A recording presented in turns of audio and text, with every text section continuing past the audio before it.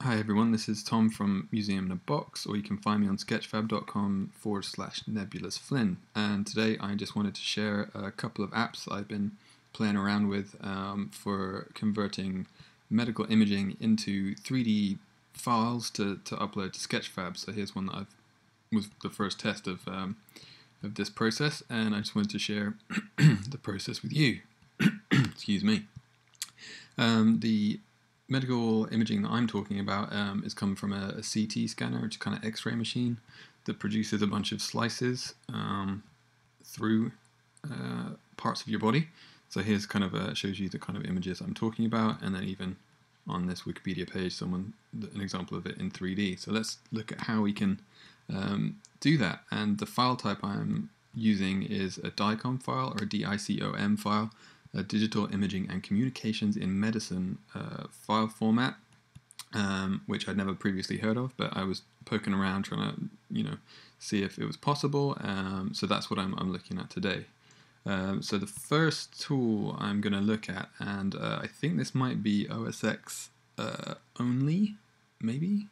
It might not be actually. Yeah, actually, it's a Mac only. Is Osirix MD, or rather Osirix Lite is what we'll be using, because there's a paid-for version and a light version as well. So you can go to osirix-viewer.com and then you can download this. You have to create a user account to get it, but once you've downloaded it, you can pop open the app and it looks like this. So basically what we're going to do is just drag in a set of images from a CT scan and then convert it into 3D. So let's jump back to their website, and we'll go to resources, and they have a DICOM image library, and they have a bunch of data sets that you can download and try out, basically. So what I'm going to do is I'm going to take this set of teeth, just click that, download that, and you'll get a zip file with a whole bunch of .dcm image files. I'm sure there's lots of other data in there, but we're only going to be fiddling around with the visual side of it. So that's going to download. I'm going to unzip it, and then inside, if we go all the way, you get a bunch of images. If I go through them, you can see slowly going through an adult's head and then going through their teeth. So what I'm going to do is I'm actually going to pull out this folder with the images in, just up to the top level. Oh, wrong one. And I'm going to rename it teeth. I'll just delete the other ones. Earlier when I was trying out a test with this, I had a problem with loading files because there were some special characters in the file structure. So that's something just to be aware of. So let's jump back to Osirix Lite, and all I'm going to do is pull that folder called teeth, and here it says it's asking if you want to copy files or copy links. I'm going to copy links because I don't want to duplicate the set of images on my hard drive. So here it is in there. There's probably loads you can do in this app, but I'm just going to show you the process I went through to get from a set of images to a 3D file format. Oh no, wrong one. If you double click it, you get this pop-up that tries to get you to buy the full version, which I'm sure you could go ahead if you had $700. But what we're going to do is right click and open images, and then you get this viewer, and you can scroll through this slider at the top. Pretty cool. And then this app is super simple, because all I'm going to do, obviously, yep, you can see there's loads and loads of buttons and wheels and all kinds of things up here, but all we're going to do is click on this little cog, 2D 3D reconstruction tools, run down to 3D surface rendering, click that, and I'm just going to leave this as it is. Oh, actually, we're interested in the teeth and the bones in the scan. So there are a couple of presets here. I'm going to select bone, and it will extract, because all the data that you've got in there includes kind of skin and muscle and hair and all kinds of things. So we're only interested in the bones for the purposes of today. So I am going to leave all the other the resolution and the decimation options. I can recommend just playing around with them to see how it changes the output. And we'll hit OK. And then the app will have a little think. And then in a moment we should have a nice 3D set of teeth. And there you go. So it was actually that easy to go from a set of images to 3D, and it's pretty high detail. And now, so to get this from here up onto Sketchfab, what we're going to do is up where the cog is, it's actually changed to export 3D now. So I'm going to click that. I'm going to roll down to export as an STL, because you might even want to 3D print this if you wanted. So hit that, call this teeth 1, save it to my desktop, and here it is on the desktop. The file is 137 megabytes, so that's fairly big, but at the same time it's not incredibly big. So there it is in the preview. Say we wanted to we want to make this file a bit smaller. Let's just open it up in MeshLab. If you don't know this program, go and look it up. It's super handy for editing 3D files. So it's going to pop in.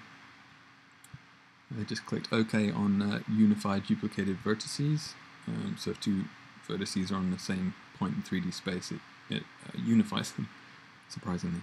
So here we are. One thing I'm going to do is go to Filters, Cleaning and Repair, and I'm going to remove faces, remove isolated pieces by face number. So it's going to remove, say, everything that has less than 25 or less faces. So if I apply that, you can see we're removing faces down here, and I'm going to pop that up to, say, 100. Hit apply. I'm slowly getting rid of sort of extra data. Let's try it even higher. See bits disappearing. Let's just leave it at that. So you could keep going until you've kind of got rid of the data. The 3D file that you get is quite noisy. You can see there's like lots and lots of detail, which is great, but maybe it's too heavy a file. Another thing you could obviously do is go back to Filters, roll down to Remeshing Simplification, and choose some kind of decimation, and then you can actually set a target face count, 250,000. So if I hit apply,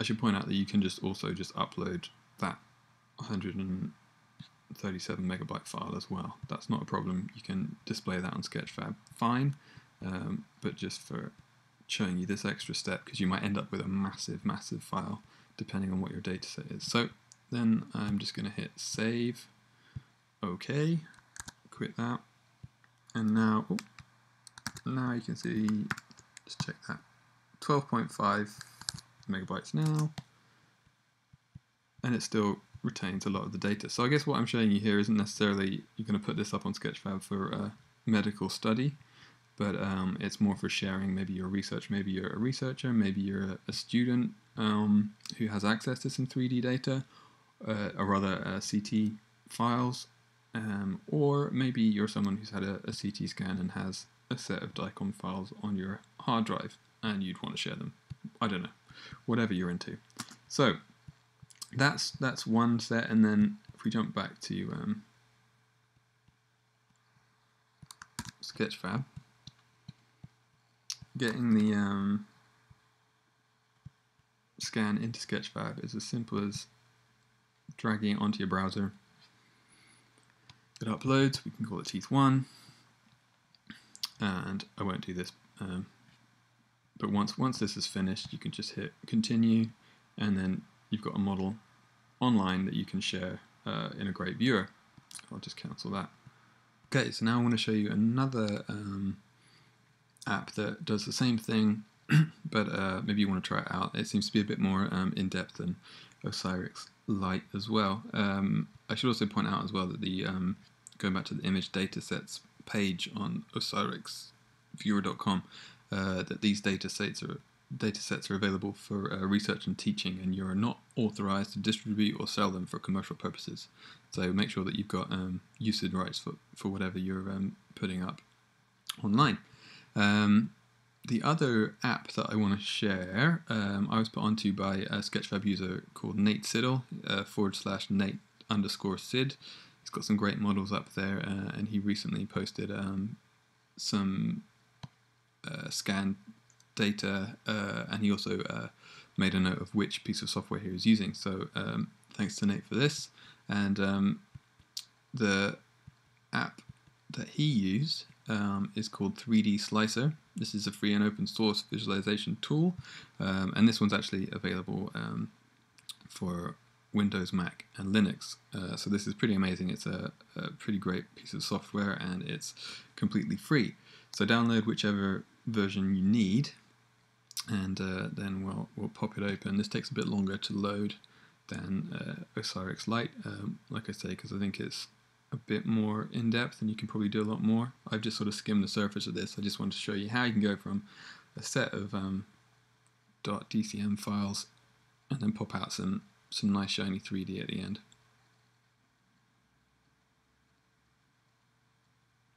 Okay, so here we are in Slicer, and it's a slightly different layout, and let's just load in. There's actually a bunch of buttons up here. There's buttons all over the place, and we're going to load some DICOM data. Oh, this is here from before, so I'm just going to remove that image set. And now we're going to go back to the teeth folder, and this is down here. So you can select file type. So you're selecting a whole directory here. Same one. I'm going to hit import.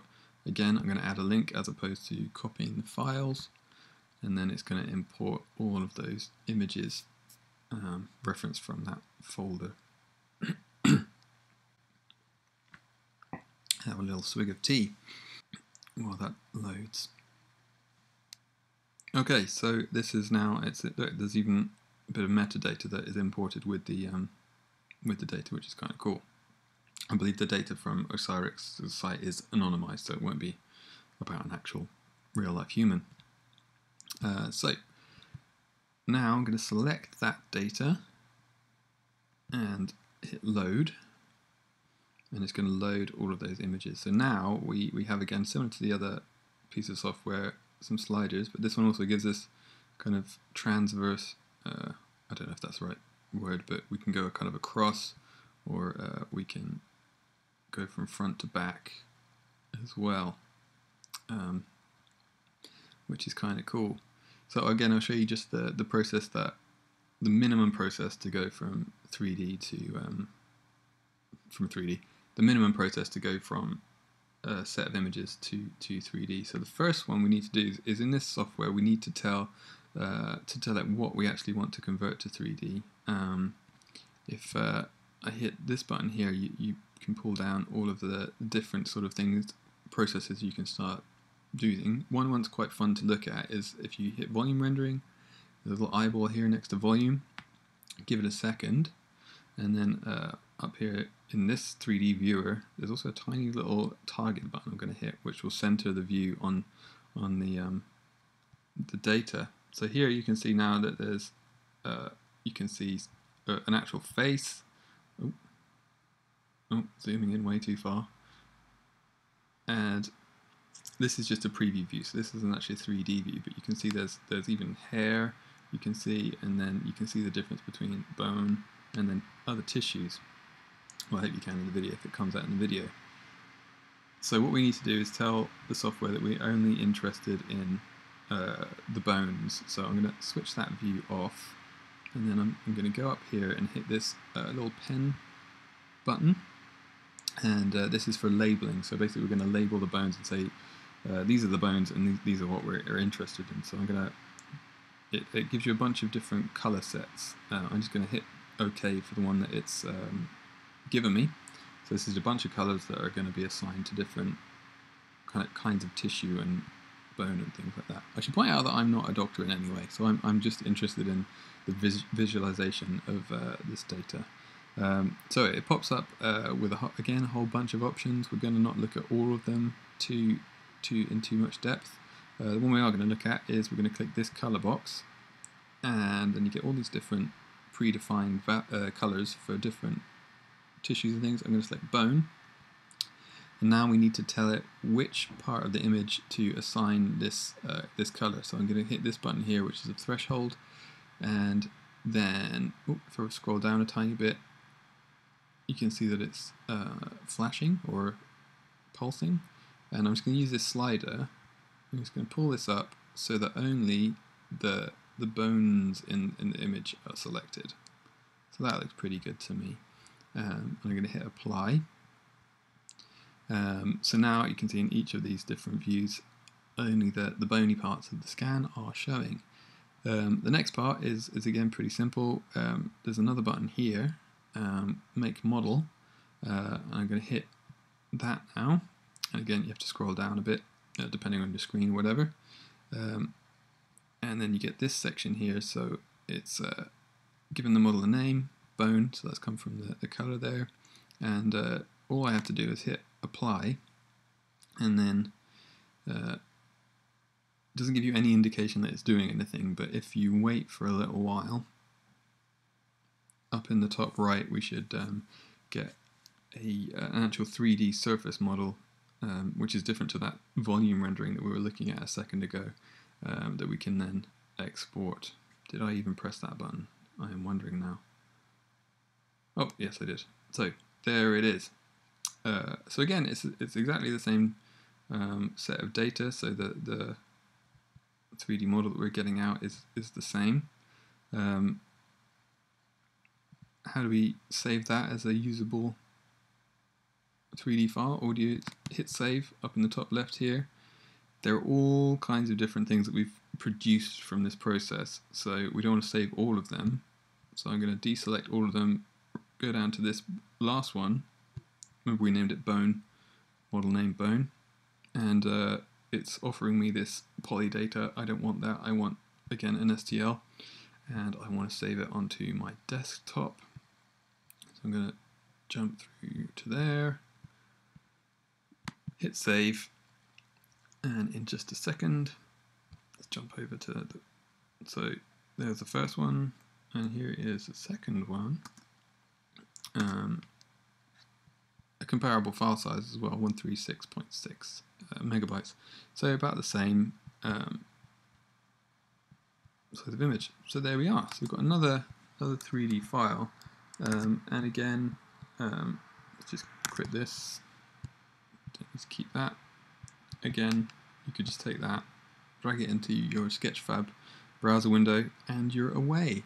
So hopefully this has just given you an idea of how quick and easy it can be to take your CT scan data and convert it with two free tools into a 3D model that you can then share in the Sketchfab viewer and show off your work, or just some cool imaging. Maybe you can find some free data sets that are in the public domain. You could try sharing those if you're more of an enthusiast, but if you're a researcher or a student or anyone who actually could use this, it could be potentially quite interesting. I'll put a link to the forums on Sketchfab where I'm going to post this as well, and if you've got the time and want to share what you're posting, I'll start like a CT scan thread there. So please share us what you're doing. I hope this has been useful. Until next time, have a great day.